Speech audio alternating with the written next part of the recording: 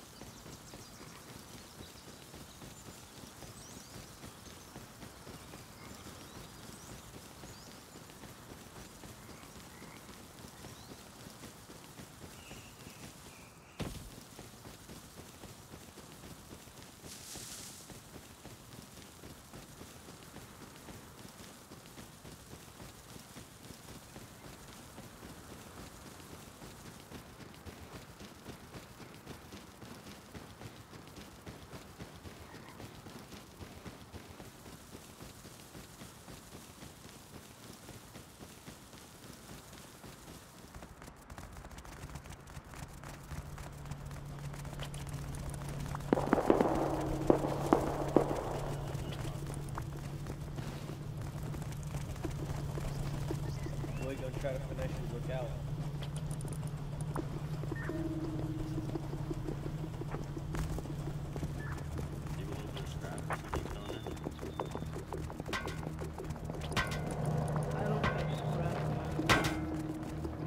I guess I'll do that.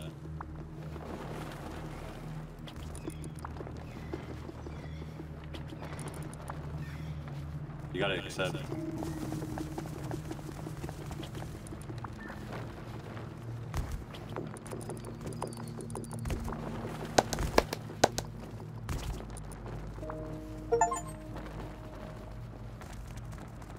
accept?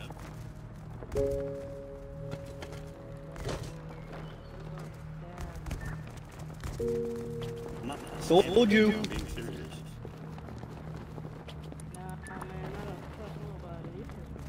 Alright, that's a random ass dude talking shit for no reason.